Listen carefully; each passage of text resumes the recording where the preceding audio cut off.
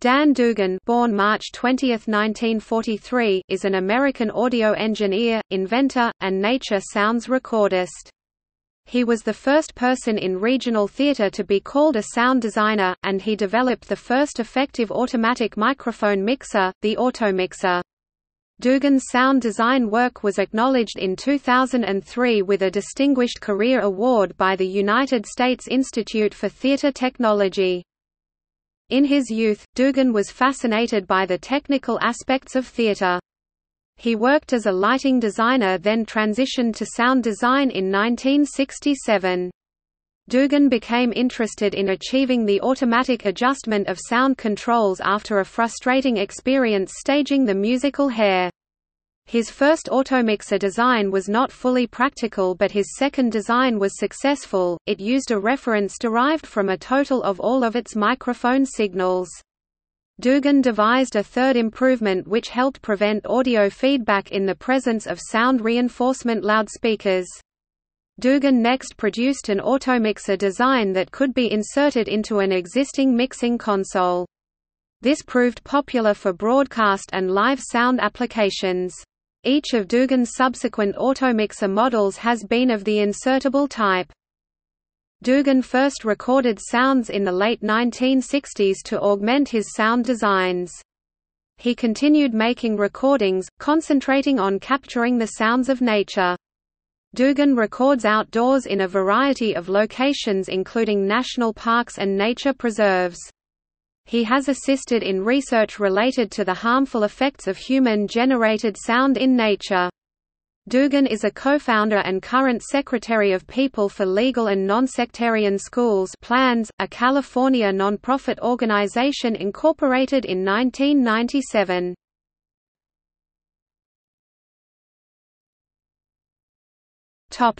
Early career.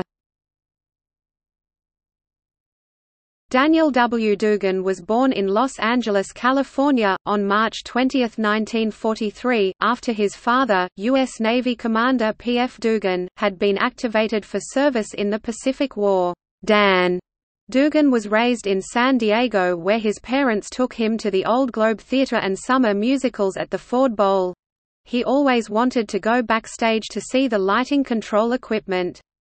As a young man he sang bass in the church choir, in the San Diego Bach Chorus, in choral workshops under Roger Wagner at San Diego State University, and in madrigal groups for "Dancing on the Green", an Elizabethan-era folk dancing event held in front of the Old Globe. Dugan obtained a 4-year scholarship to the University of San Francisco and majored in physics and math. He dropped out in 1963 to pursue stagecraft, specifically lighting design. His early lighting designs include ones for the San Diego National Shakespeare Festival at the Old Globe Theater, the San Diego Opera, and the Actors Workshop in San Francisco.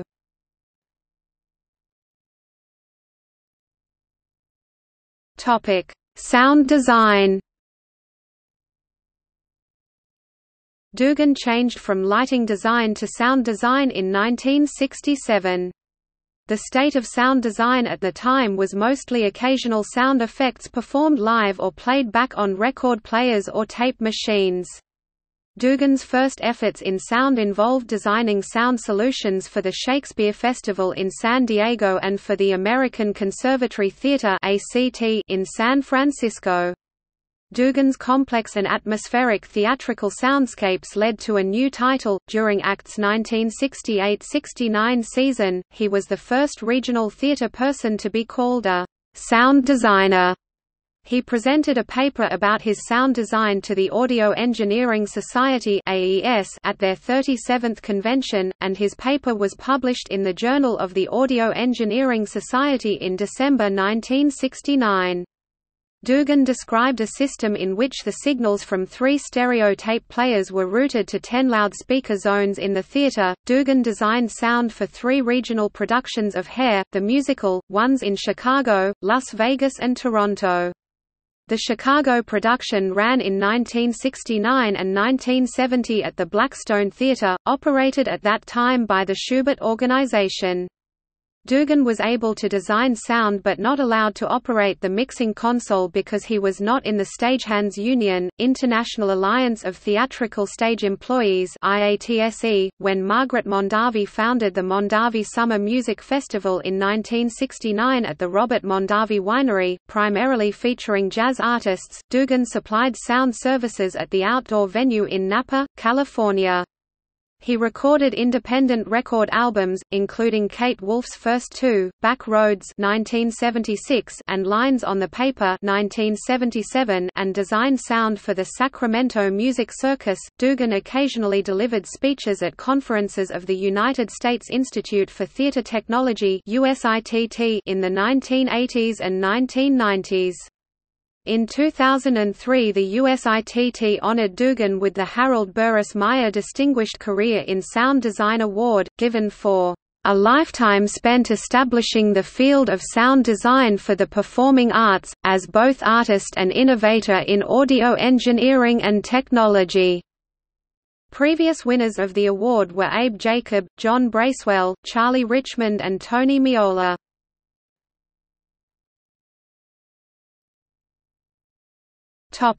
Automixer.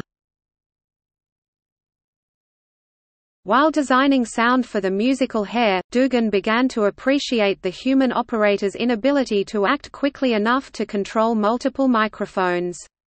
He saw the show's audio mixing person working rotary knobs for 16 area MICS, 9 hand MICS, and 10 MICS in the band. Dugan thought that a microphone should not be turned on unless it was getting some worthwhile signal, more than just the room ambience. His frustration with microphone mixing led him to experiment for a few years with microphone signals controlled automatically by voltage-controlled amplifiers (VCAs), finally developing the Dugan Music System, shown to the AES at their 49th convention, held in New York in 1974. This system used a novel proportional gain algorithm whereby the total gain was divided between all active microphones. The microphones were continuously and automatically adjusted by a set of VCAs to bring each microphone up or down in the mix, based on how much signal it was sending relative to the signal received by a reference microphone placed somewhat distant from the other microphones. Dugan's patent application for a control apparatus for sound reinforcement systems was accepted and published on June 4, 1974. This was the first useful automatic microphone mixing algorithm, the basis for all of Dugan's later systems. Though the algorithm was good, the reference microphone was an unpredictable variable. It had practical placement problems. If it was near the audience, audience noise would skew the algorithm. If placed backstage, crew and equipment noises could be a factor. Thus, the Dugan Music System was not immediately developed into a product. Dugan studied the problem, researching alternative solutions. In 1975, Dugan filed a patent for the Dugan Speech System, and in 1976 produced 60 copies of what he named the Dugan Model A. The Automixer with serial number 1, a unit Dugan fabricated by hand, was installed in the conference room of Bell Labs by Harvey Fletcher. Significantly, the external microphone reference of the Dugan Music System was replaced by a reference composed of the total signal received from all of the active microphones. Dugan described the process some 3 decades later. I was messing around with logarithmic level detection, seeing what would happen if I used the sum of all the inputs as a reference. That's when I accidentally came upon the system. It was really discovered, not invented. I didn't really know what I had, just that it worked like gangbusters.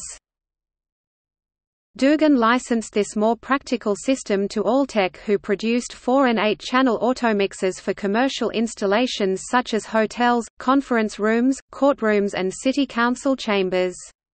The Dugan Speech System was the first commercially successful automixing algorithm. Over the next 15 years, other manufacturers designed competing automixers, and the market segment was born. In the late 1980s, Dugan developed a gain-limiting improvement to the automixing algorithm. The Dugan gain-limiting system was patented in September 1989 and presented to the 87th AES convention in October. Dugan described for the AES his prototype of an automixer to be inserted into selected microphone channels of a mixing console, operated by a person, to help in mixing multiple live microphones to have less reverberation and noise, more focus on the desired sound, eliminating the mixing engineer's problem of too slow human reaction time. The gain-limiting system provided smooth, continuous control over the equivalent number of open microphones that the automixer would send at its outputs. The NOM could be set anywhere between 1 and 10, with higher settings sounding more natural for a recording in a studio, and lower settings offering greater control of acoustic feedback in the presence of sound reinforcement loudspeakers. An embodiment of Dugan's 3 patents was produced as the Model D automatic mixing controller, a 3U rack unit handling 8 channels which could be linked with up to 11 other Model Ds to automatically mix as many as 96 channels simultaneously. Dugan's original 1974 patent expired in 1991, and the Dugan speech system patent in 1993. Other manufacturers began to sell automixers incorporating the Dugan algorithm. In 1996, Dugan produced the Model D1, an automixer for speech-only applications. The Model D2 returned to having applicability for both speech and music, as did the Model D3. In 1997, Dugan licensed his system to Protec Audio of Indian Lake, New York, yielding the Protec 2000 model series. In September 2006, Dugan produced the Model E, the E standing for economy. This half-rack sized automixer was much smaller and less expensive than previous ones. It could be linked with another Model E to control up to 16 channels. 2 units could be mounted side by side in only 1 U of rack space. The Model E's popularity came with many critical requests for features, and in May 2008 the Model E1 was introduced, an incremental improvement to replace the Model E. It allowed ADAT lightpipe interconnections between linked units and a digital mixing console, helpful with Yamaha, Mackie and other digital audio gear containing ADAT inputs and outputs. Its user interface was a simple web browser page, accessible by computer connected with Category 5 cable. In February 2011, Dugan demonstrated an Automixer card, marketed by Yamaha, to plug into the accessory slot of a Yamaha digital mixer such as the 01V96, LS9, M7CL or PM5D. This card, the Dugan MY16, could mix up to 16 channels of microphone inputs, assigned to selected inserts in the mixer's graphic user interface. Like the Model E1, the Automixer could be adjusted through a web browser interface, allowing remote control with an iPad, touchscreen computer or laptop over wireless network. The Dugan algorithm moved inside Yamaha's QL series of mixers in March 2014, as an option on the graphic equalizer processing page. This internal version could mix 8 or 16 microphones.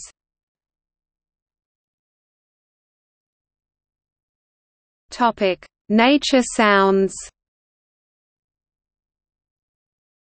Dugan made his first sound effects recordings to augment his theatrical sound designs. As he grew more interested in field recording, he was attracted to the sounds found in pristine natural settings—environments without human noise. A board member and webmaster of Nature Sound Society, Dugan has conducted equipment training sessions since 1994, and has given talks about his experiences in nature recording. He has traveled to New Zealand in pursuit of recordings, but mainly devotes himself to U.S. national parks and monuments such as Yosemite and Muir Woods.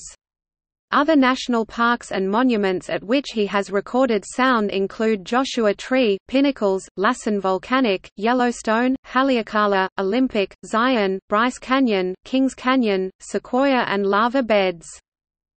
Dugan and his wife Sharon Perry, the Nature Sound Society chair, recorded the dawn chorus of Cathedral Grove in Muir Woods once each month for a year. He has partnered with the National Park Service and the California Library of Natural Sounds to document the various sounds heard in U.S. parks. Regarding his reasons for doing so, Dugan wrote in 2008, "There are three potential values in soundscape recording in a national park. Scientific, to document the biophony at that place and time. Political, to document the anthrophony, collecting evidence that might be useful in policy making about aircraft and visitor traffic. Artistic, to use in natural sound compositions." In 2006, Dugan assisted a group of researchers studying soundscapes and human use at Muir Woods. The researchers presented their findings at the Northeastern Recreation Research Symposium, produced by the United States Forest Service, a work titled, "From Landscapes to Soundscapes: Understanding and Managing Natural Quiet in the National Parks." They concluded that human-generated noise is a potentially important indicator of quality of soundscapes in parks.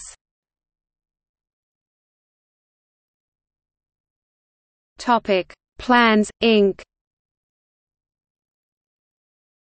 In 1998 an organization he co-founded, People for Legal and Nonsectarian Schools Plans, Inc., filed a federal lawsuit against Sacramento City Unified School District and Twin Ridges Elementary School District in California, arguing that their Waldorf methods-inspired schools violated the First and 14th Amendments of the United States Constitution and Article 9 of the California Constitution.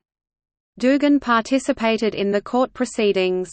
After years of litigation, the Ninth Circuit Court dismissed the case on its merits in 2012. As co-founder and secretary of Plans, Dugan has given media interviews and was quoted in the book The Flickering Mind: The False Promise of Technology in the Classroom and How Learning Can Be Saved. He said Waldorf schools are faith-based and draw from an educational theory that is frozen in 1925.